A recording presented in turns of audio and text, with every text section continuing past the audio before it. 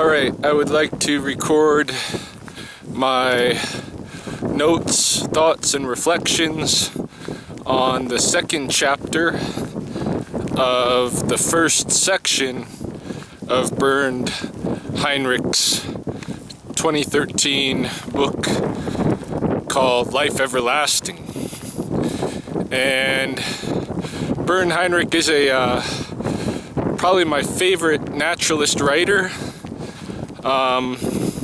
I've read many of his books, and this one is divided into different sections. It's about the relationship between life and death, and it was prompted by one of his friends requesting a green burial on Bernd's land in northern Maine.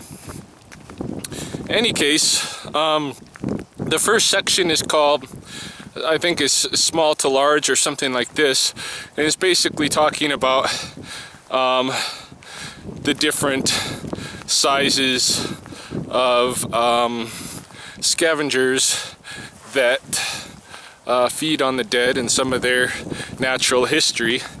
And the chapter that I want to review right now is called Send Off for Deer. And this is a spoiler alert. You know,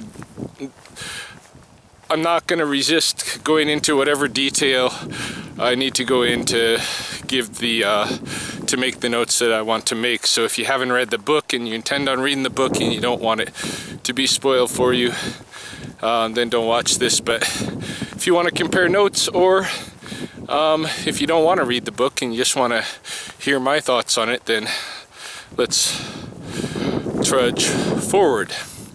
Anyway, what this chapter is about is his notes regarding what happens to various carcasses that he leaves out as kind of offerings / experiments for the various scavengers who will disassemble the carcasses. And the chapter begins with him leaving out, I think, a gray squirrel, and seeing what happens in that case. And what occurs is that I believe a raven comes by, checks it out, eventually pulls the eyes out of the squirrel, gets in his mouth, and extracts a little bit of meat from there, as well as perhaps the brains, and then goes on his way. That's all he's able to take out. He rips some hunks of fur, but he's unable to actually open the animal.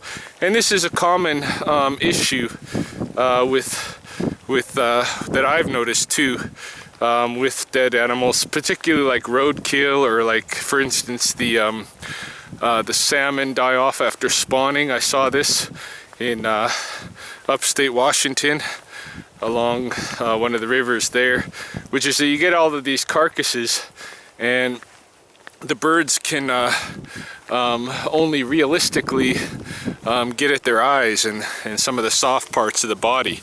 It's interesting too in that even with larger animals, you see the same phenomena happen.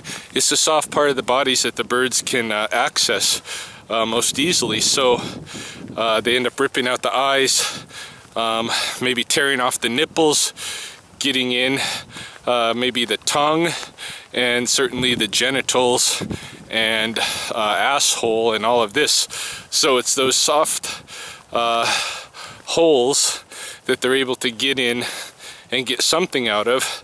And of course, this is the same phenomena that that the weirdo New Agers associate with alien abduction of farm animals and such. They find a cow with its asshole eaten out and its eyeballs gone and its nipples taken off, and right away it has to be an alien that's doing this. But in reality, if they just use a little bit of common sense and thought about the natural world instead of jumping to this alien thing. It's like people that jump to God as an explanation, you know. And personally, I think all of our answers to everything are in nature, because this is reality. And so,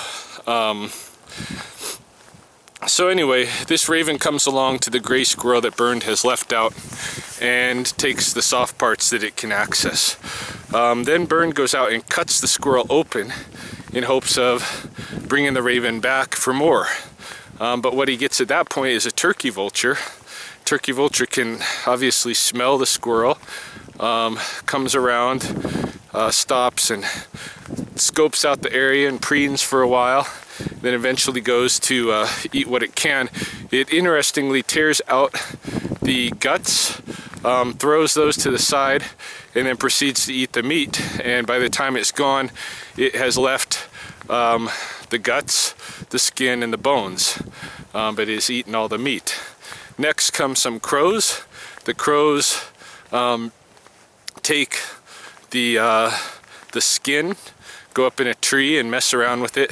Eventually aren't able to get much off of it, and so they leave it, and Bernd finds the skin turned inside out after the crows depart. So that's basically what happens with a small animal like a squirrel. Then he decides he's going to experiment with something bigger. So he finds a roadkill deer, and fairly recently roadkill deer, although I guess it's a little bit stinky. So he takes it out and leaves it in the same area where he can actually watch in a forest clearing from his cabin window and see what happens. And the roadkill deer is, and he cuts it open, and the roadkill deer is visited by turkey vultures and I believe ravens, but they all turn their nose up at it, especially the turkey vultures. You know, they really take a look at it. I don't know, I might be off, I might be remembering wrong in terms of the ravens, but the turkey vultures give a good look at it, and they don't like what they see, and they turn their nose up at it and fly away. And so what ends up happening then are the much smaller scavengers arrive, and here we're talking about blowflies in particular. The blowflies come and start laying eggs on the exposed meat, and the life cycle of the blowfly is pretty quick. It's about 8 days from start to finish. It takes about 8 hours for the eggs to hatch into maggots, and those maggots reach maturity within a couple of days, and then you have them pupating into adult flies, and then laying more eggs and such. And so the blowflies love the bacteria, so they don't mind that the thing is bacteria filled. And he goes on to talk about how when you have a larger carcass, like a deer or a pig or a human or anything, you know, larger, the body temperature of the carcass takes a lot longer to cool down because it's large. And since it's not rapidly cooling, the warmth that is remain inside gives the bacteria a chance to really go to town. And so, you know, the first wave of what happens with these larger carcasses is the bacteria reproduces very, very fast. And you know, if you, for instance, come across a carcass, like for instance, he at one time he was asked to be a witness in a court case about a murder, and to kind of get some evidence that he could use in the court case, he took a pig and killed it, left it out for 2 days to see what would happen, and how quickly the core temperature changed. And then once he had his measurements that he needed for the trial, then he carved up and started eating the pig, and it turned out that it didn't taste right. And it was because the bacteria had already spread in that 2 days, because the carcass was slow to cool. And so this is the way it is with the larger carcasses. So if you come across something large and you plan on eating it, you got to make sure that it was very recently killed. And of course, if you're a hunter, this is why you gut it right away, to make sure that this bacteria does not spread. And because most of the bacteria is going to be found in most of the nasty bacteria is going to be found in the guts. So the bacteria is the first wave. The blowflies or botflies will be the next wave, and get their maggots on there eating the bacteria. And then you may have, if the bacteria isn't there, then you may have some of the birds taking pieces. When the bacteria is there, it seems like the birds don't really like it too much. After the flies come the beetles. You have those what do they call,